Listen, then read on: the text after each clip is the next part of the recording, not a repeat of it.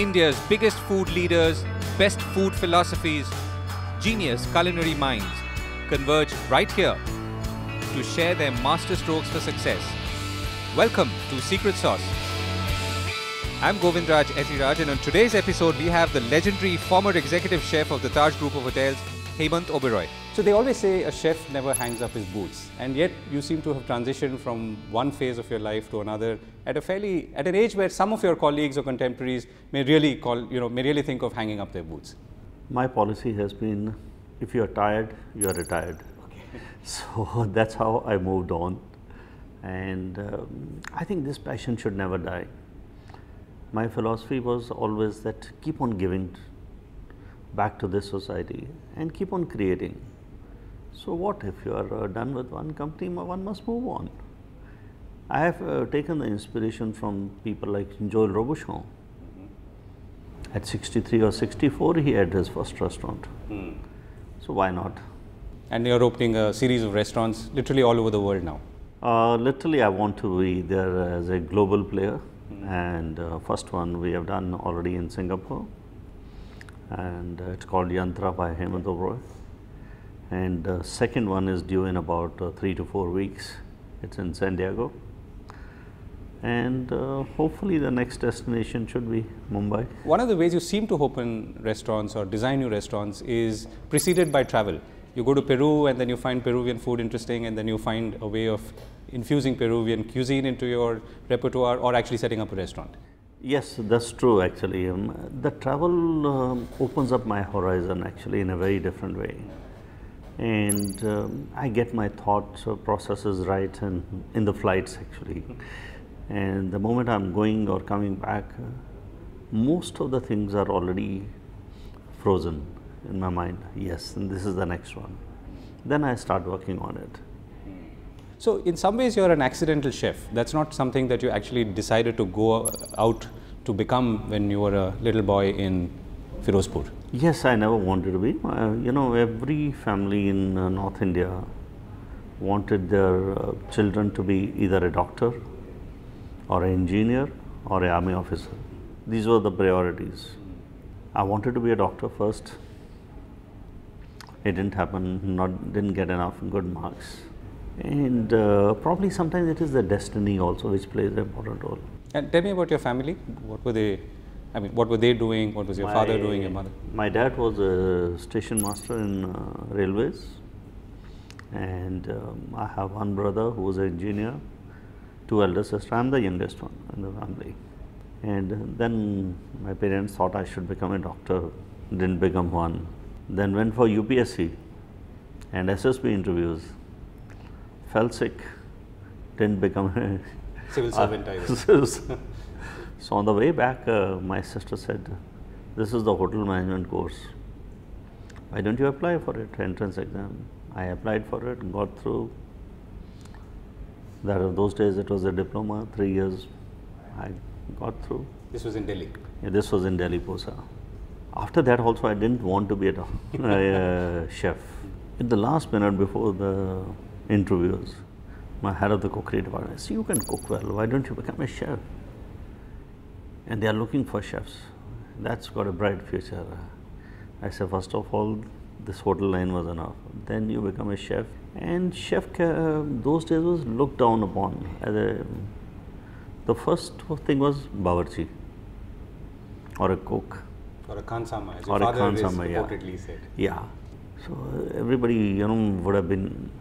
But then I don't know, in about, I think, 100 seconds, the whole life changed.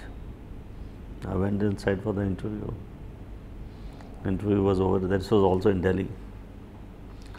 And from there, the life began. So once you entered, so even after you get into hotel management, you could choose different streams. And Absolutely. How did you choose yours, or was it chosen for you?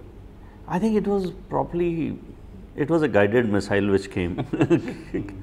And just before the interviews, you know how every campus interviews are, some hotel people come, Oberois came, they interviewed, they said, okay, you join as a chef. Next day was Taj, or 2 days later was Taj, and my head of cooked, you stick to you become a chef, you will be a good chef. So Oberoi, you did not join because they said you should change your name, or you can't. You knew. They did not write my name, surname on the letter. They wrote only Hemant Kumar. So I said, where is my surname? They said, you can't use your surname. I said, I don't want to be in a place where my identity is lost. So I attended Taj interviews. So you joined the Taj. What were your first days like? So you must have done industrial training while you were at No. Oh. My industrial training were in absolutely cool places. It was in Mount Abu, Srinagar, all those places where, and being a general secretary of the union in the college, we had the options of choosing a good places. So I really didn't work in the kitchens or anywhere to enhance my skills or anything, nothing like that. So it's only when you entered the Taj do you actually start doing Yes, what you really. So what was your first assignment like? Do you remember that? Or my first assignment was, I must tell you that during the interview, Mr. Kerkar asked me, or rather there's a person sitting next to him, do you know how to make a pepper steak? I said no. And we had never seen beef in those days in the colleges. They never used to show the beef or drum beef. I said no. He said, do you know how to make a dosa? And in the institute, dosa was never made. I said no. He said, then what do you cook? I said, you asked me whatever has been taught from the curriculum, not dosa and pepper steak. And I said, if I knew everything, will I join you as a trainee? So they looked at me, and one of the guys got very upset. He said, thank you, gentlemen. Thank you. We'll let you know. And outside, when the results were announced, and our MD was passing, and he says, hey, you come to Mumbai. And here it was next day, I took the Rajdhani. I was in Mumbai. Let me break for a moment and ask you something else. So if today a young chef, and you must have interviewed so many, thousands I imagine, give you the same answers, how would you react? Today the things have changed. I must tell you. Today the knowledge which is through internet, the markets have opened up. So many things are available to be seen. And today they can't answer the same thing. Today the colleges have changed, the curriculums have changed, everything is being taught to you in 4 years' time. In our times it was not. It was very limited. It was limited to French cuisine and it was limited to the Indian cuisine. But that's interesting. I don't think it's a nugget which not too many people know, that it appears like Punjabis have always ruled the kitchens, but as you say, it's not. No, it wasn't. It wasn't the case. Oberoi's, it was only Bengalis. Taj, it was only Goans. Okay. And Punjabis were slowly coming into the industry. But yet, my training period started. They gave me a paper. This is a schedule you are supposed to follow from one place to another. Nobody in those days used to bother where you are, what you have completed. Then after first few months, I thought, if they are not bothered about me, why should I be bothered about sticking to the schedule? So I wanted to be in a very fast lane. Morning I was doing one place. In the afternoon I'll go and pick up another kitchen on my own. And that's why I was learning two things in a day. And it worked for me. And as luck would have it, some of the senior chefs resigned those days and the shipping lines had just started. Middle East had opened up and they left on one day. Suddenly I was only about 9-10 months old and I was told, hey, where are you? I said, I'm working in so and so. Okay, you come down to the banquet kitchen, start looking after banquet kitchen as a chef.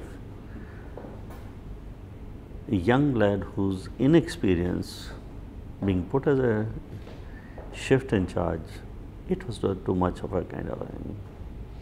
Average age of the kitchen staff was 50. And you were their boss? Yes. And they were not taking it so nicely or liking it. That's why I thought a leader has to be ahead of people. Then only you can be a good leader. You have to come before them, you have to leave after them. Then you can do a lot more and send the messages also. But what about the craft? I mean, were you able to stand up against all these experienced chefs in terms of the craft and the way you were presenting? Because you said that you were a relatively late entrant as a chef. Yeah. You see, problem was they thought a chef means he's only a warrior, baker, that's it. They never realized that these catering college chefs can cook also. I'm not saying negative or positive for those days, but a kind of some Goan chef cooking North Indian food. You can imagine what will he cook. Or a North Indian chef cooking a Goan food is way. So how will he cook it? Probably he will put some vindaloo into the Rogan Josh and some makhani coming into the fish goa curry. But I wanted to learn the right way and learned it from the masters. And I must say I respected them a lot, those who were very, very good chefs, and learned from them. So I'm guessing in this there's a lesson that if you want to become a good chef, then this is the path you should follow, ideally. And I always say people who forget the roots forget them later. Yeah. So tell me about Chef Mascarenes. So you said he taught you the basics, or the focus on basics. He taught you about sauces. What about life? I mean, what did he teach you about coping? What did he teach you about pressure, making mistakes? Pressures were enough of different ways. Or lessons you learned yourself in the early days? You know, you had to be good and human to people to learn the art from them, seniors. If you don't respect them, nobody is going to teach you. First is have patience with them to learn the art. And that's what I exactly did. I remember a guy who was so particular in the fish section. I can tell you that till today I have not seen anybody else doing it. If there are 2 fillets of fish coming in a plate, they were even sized, evenly trimmed, evenly grilled or fried. The French fries will be of the even size, not 1 centimeter here or there. Today there are frozen French fries, just fry them. The generation today is a curry in a hurry. So he had the patience, a lot of patience to learn the art from them. What would you say are the key lessons that you've in some ways learned, which I'm assuming are more about leadership than about actually, let's say, running a kitchen, which someone who comes in young, and I think you've already pointed out some of them. You've talked about the need for patience, the need for perfection, keeping things clean, focusing on the science before the art. What else did you pick up along the way that principles which you will apply now as you set up your new ventures? I learned at a fast pace. I learned the other things at a very fast pace. I knew I was going to Middle East. So the first thing was to learn the Middle East cuisine. We were zeros in that. The moment I went there, the first thing was I took the trip to Dubai, Bahrain to see the local cuisine. And in those days I went to Iraq and Iran to check the cuisine and came back, and I told one of the guys, you teach me this cuisine. So learned that so that I could produce that food to all our, because we were handling only heads of states and the VIPs over there. So it was very important that you are getting the president and the prime ministers or the kings of the different countries, and you must be able to produce the best. So you touched upon 2611, and that was a turning point for many of us, including those who were watching it or reporting on it as journalists, and you yourself, you were right there. The lessons that you take away from something like that, I mean, which is so unusual because this was never your job to actually protect people and save lives, but you did that, your colleagues did that, some of them lost their lives. What were the things, and I'm sure as years passed, the distilled message that you take away changes maybe in some ways. And if you were to look back today, and as I'm sure you do, what do you recall of that day, and what is the 1 or 2 imprinted lessons that it's left behind to you as a person? I think life is so unpredictable. And nobody can change your destiny, no one. If it is written, you have to die on so and so a day, you will die, irrespective of anything. That night probably the bullet was not made for me. That way 3 times I survived. A distance of about 20 meters. Probably I moved and they came to that place in after 5 minutes. And then they fire a bullet which goes over our heads and hits somebody else. So that's where the destiny is, I think. And unfortunately, my colleagues were in that place and they died. This is about the secret sauce, and secret sauce can be many things. It can be the sauce that you actually make, the ones that you've been taught by your predecessors or your mentors, or it could be the way you approach life as a chef. What are your secret sauces?